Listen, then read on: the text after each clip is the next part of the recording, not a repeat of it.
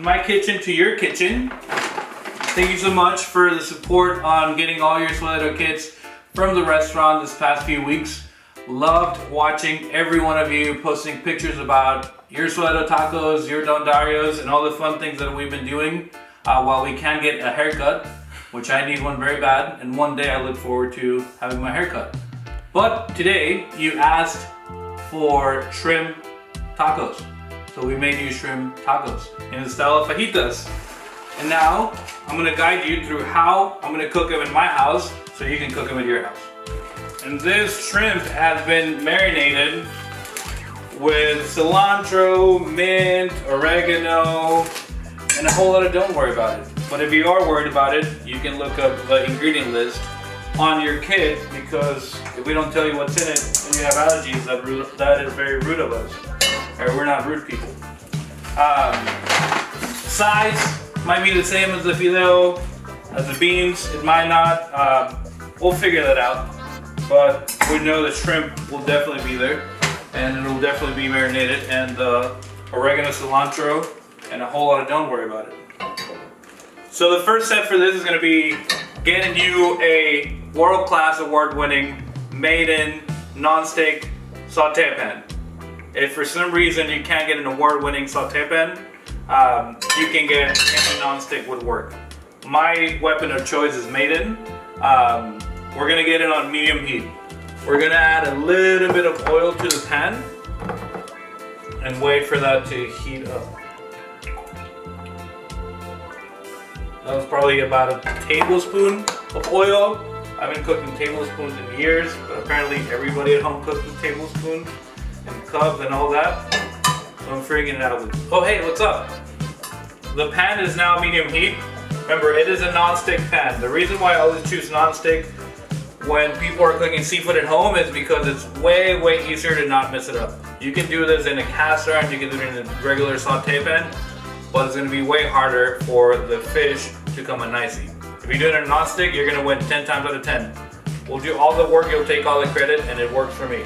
So now I'm going to dump.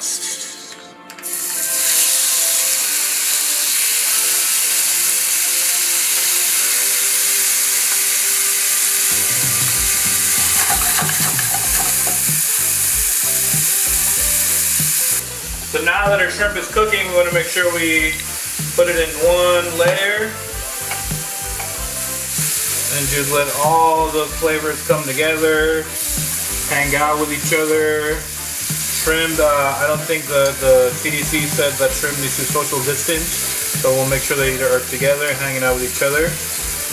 When they start to curl up, that means you're almost ready. You want to make sure your pan is still hot.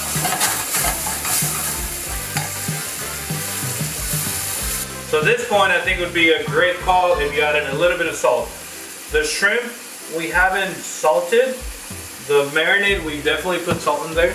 But you know, salt always brings out the flavor on all the delicious things that you're cooking. And it'll just bring it all together. We're almost ready. And see, look at this beautiful. Look at it, nothing is sticking. Hence the name non-stick. Made in coming through. See now how the shrimp, it's curling up. We're ready. So you know, I love shrimp. I've loved shrimp since I was a sweet little baby Fermín. Just the flavor of it and this marinade. I've been doing it with seafood for a lot of years. Just the mint, oregano, and cilantro play really well with each other. And it's always fun and easy to just make it home and take the credit so that I did all the work, but you're cooking it at home. So that is always primo. Right now I'm going to start heating up some tortillas so we can start assembling our tacos. And again, I'm doing this ones. Today I'm doing them in another made-in non-stick pan. You can do them in a comal like we did in the other video. Like most of you have been doing it in a cast iron, which is great. Today I'm doing it in a non-stick pan. Tomorrow, I don't know. Oh, you know, just some cabbage in a bowl. This is pretty standard cabbage from pine to bowl method, as the great chefs of the world have done it in the past. Cut some limes, little, you know, kind of triangles. Heating up some tortillas. Somewhere here, I'll probably burn those, but I'll try really hard not to. Now, I think we just put the shrimp in the bowl.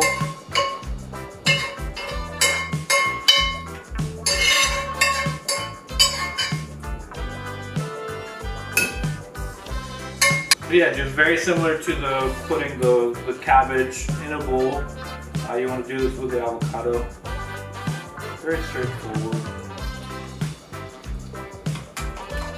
Boom. That.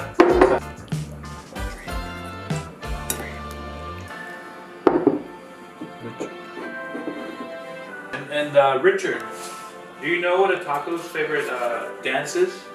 No. You don't know? No. You never heard that one before? No. It's salsa. There's some salsa right here. Put in a little ramekin. That one's definitely too small. You'll probably get a bigger one. Definitely need a golden spoon for this. And then you drop it. Now we make some tacos! So now we're making some tacos. You don't want to make too many tacos in advance, because then the tortillas will get cold. This is how I'm going to make my tacos, so definitely you should, of course, make them like that. If you don't, you will fail this test. A little bit of avocado crudo action, just some avocados, lime juice, some onions, and some avocado oil, and some of your shrimp that is cooked to perfection.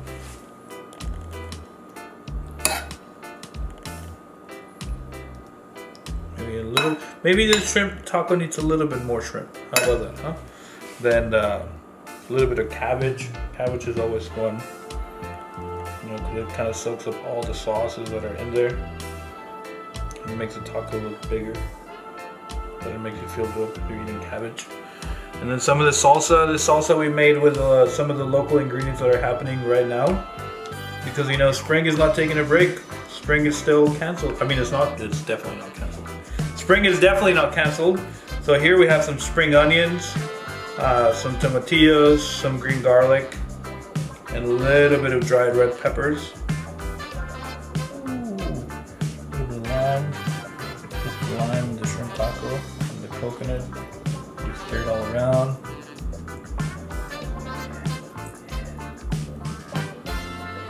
And now we eat some shrimp tacos, huh? Just like in the movies. Yum yum.